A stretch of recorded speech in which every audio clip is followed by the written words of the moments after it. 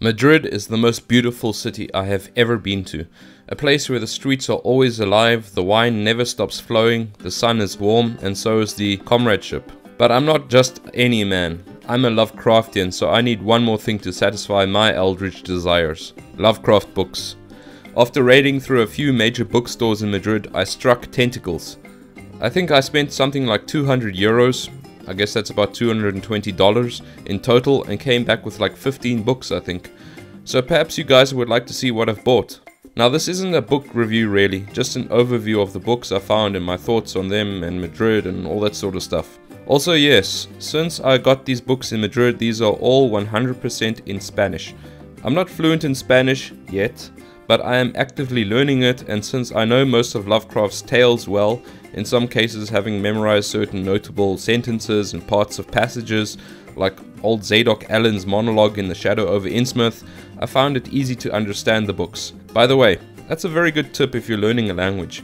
Read a book you know well in a foreign language. I was asked on Instagram if these books are available in English. Well, to clear this up, I don't know, but I really doubt it. I went through the books to check, and most are printed in Spain and come from Spanish publishing houses. The majority of the books with illustrations are illustrated by Spanish or Latin American artists. Furthermore, I always keep my eye open for new editions of Lovecraft's stories. English editions, obviously, and I have never seen any of these Spanish books appearing in my searches, meaning the same looking book but with English text. Visually, these books are really good looking, don't you agree? Most have colorful, weird, original artworks of key scenes from the mythos. Each artist has a different way of drawing and painting, so visually it's also quite varied. It can be fun in itself to just skip the stories and gaze upon that art. Almost all these books except for one are direct translations of Lovecraft's own stories. Given that I have so many books here and from different publishers, there is some overlap, meaning, for example, The Shadow over Innsmouth will appear in 4 different books. Perhaps a waste of money, logically speaking, but when I walked into these stores after having a nice buzz from Spanish Rioja wine and saw entire sections dedicated to just Lovecraft, well, in the words of Wilbur Whatley, Mr. Armitage, I calculate I have got to take that book home. Now, I don't know how it is for you guys in your countries, but here in Switzerland, the collection of books dedicated to horror, never mind just even dedicated to Lovecraft, is pathetic. Pathetic. I live in Zurich, the biggest city of Switzerland, and I went to Orell Füssli, the biggest bookshop in Zurich. And this is their horror section, in German obviously.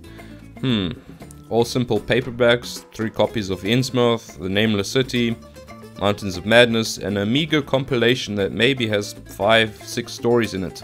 Now let's have a look at their English language section. One compilation of a decent size, admittedly, and a cookbook based off of the Necronomicon called Necronomicon. Oh god. And oh shit. Oh god, what is that? Is that goddamn Lovecraft country? Oh fuck. So for me to see all these Lovecraft books at once, it was like when I was 16 years old and managed to bullshit my way past the bouncer in a strip club and I saw tits for the first time in real life. My eyes fell out and I just wanted to put my hands on everything. The only time I saw this many Lovecraft books in one spot was when I toured Providence, Rhode Island and visited a store dedicated to Lovecraft. However, that felt different. That store was specifically about Lovecraft, and given that this is the hometown of Lovecraft, it's obvious that there should be some sort of shop dedicated to him. But in this case, however, these 2 shops, Casa del Libro and Funac, are very much mainstream and located in the main streets of Madrid's shopping area, Plaza de Callao and Gran Via. If you happen to ever be in Madrid, check these areas out. In other words, the shop in Providence was for Lovecraft fans. The 2 Madrid shops were for normal people.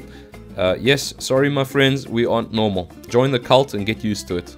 I must admit I did feel a swelling of emotion then, beyond just the thinking, whoa, I'm gonna buy some cool books now. Madrid has always been a city I have felt most comfortable in, like it was Johannes Ley and I was a deep one. If you've watched my Gloom Syndrome video and relate to it, well, this place is a sweet sedative to that syndrome. A place where my weird self could feel at home, and to see that the writer I love most, the writer who has provided such comfort in lonely moments in life, to see these weird tales not tucked away in some forgotten niche bookstore in some corner of Madrid, but presented openly in two of the biggest shops in Madrid, it made me feel like even I can belong there, that in this beautiful city there are kindred souls, like-minded individuals, who are into weird fiction and horror stories from Lovecraft, which made me feel so much more comfortable there. I wondered if Spaniards are into Lovecraft. Well, they must be, right? The economic law of supply and demand implies it, correct? Otherwise, why would such shops, very commercial and profit-driven shops, whose floor space has been fought over by 1,000,001 other books and products to be sold, take the time and space to dedicate it just to Lovecraft? But wait a minute, not just to Lovecraft. Check this out. Nearby, I found sections dedicated to writers such as Robert E. Howard, Ramsey Campbell, Edgar Allan Poe, Clark Ashton Smith, William Hope Hodgson, Arthur Machen, Lord Dunsany, Thomas Ligotti, Ambrose Bierce, Algernon Blackwood, and Robert W. Chambers. Oh my god. I also felt happiness and pride for the old gentleman of Providence. How proud and astonished he would be, he who never really saw financial success, barring a few moments in his life, to see his words published in beautifully crafted books, placed in bright displays, gazed upon by thousands of customers each day in a city thousands of miles away across the ocean. I also wondered what Lovecraft would make of Spain. We all know that he wasn't fond of all nationalities and ethnicities.